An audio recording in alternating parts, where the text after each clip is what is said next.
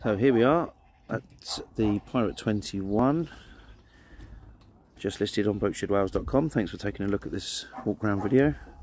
Here on the pontoons today in, as you can see, a very sunny Nayland in Pembrokeshire. Beautiful day, clear blue sky for a change. So unfortunately that does rather play havoc with the light and shade and weird glints and reflections, but nonetheless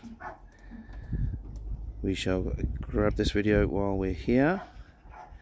And I am playing with my new toy, which is a gyro stabilized gimbal for me mobile. So far so good.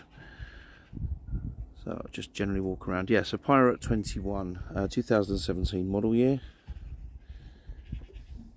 Oh sorry, 2016, correction. I think she was put on the water in 17, but constructed in 16.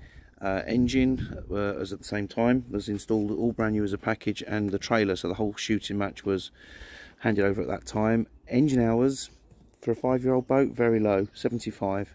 Don't have the engine keys on me, unfortunately, for today. I'm going to get them. When I do, I'll demonstrate the engine running, but yeah, she's absolutely sweet. I've seen this boat out and about recently, and yeah, she's fantastic. So yeah, I mean, it just needs a bit of a wash. There's some dockside fendering that's been sat in the back there, and left a bit of dirt underneath it, but I thought rather than waste time cleaning her for this, I'll just get on with the shooting of the video. So, forward cuddy, very smart, very business-like.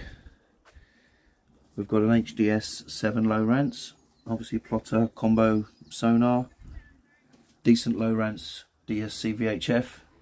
And then some of the optional features on this boat, for example, the twin windscreen wiper assembly.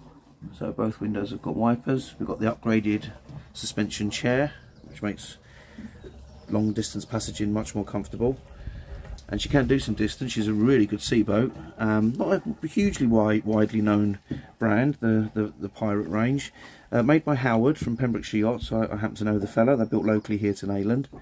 And he's a very, very keen fisherman in his personal life, and you know, knows what he's doing when it comes to a bit of fishing. And a few nice touches. So for example, I rather like the twin battery arrangement. There's a battery in there with an isolator, and there is also a battery, if I can work this camera, there's also another battery in there with its own isolator as well. I think that's a very nice arrangement. Wiring's excellent, all neatly clipped up and everything. It's also got the stainless arch over the top with rod holders. Quite a fancy piece of kit is that, and rod holders obviously around the boat as well, and not least of which we've got some live bait tank in the corners, one starboard and one on the port. Hydraulic steering, optional upgrade as well. A visible bulkhead filter, I think that's a good idea. See what's coming in through the filter housing. Rod holders and boat hooks and brushes and such like. It's available on that rack there. Built-in fuel tank, and yeah, she's got a big range on her if driven economically. We've got 2 genuine beds as well, believe it or not. That's well over 6'2", these berths. This one perhaps just a touch narrower because of the cutout for the footwell. But yeah, 2 single berths in this cuddy. On the floor you can just about see there is a cockpit cover, which is a tonneau type cover. Handy for the marina. But it's a self-draining, fully washable deck anyway, so just stick the hose over it, job's good. And she can stay out on a mooring, for example, as well, because she's self-draining, no problem. And we've got good grab rails for the side deck here to go forward for anchoring or mooring.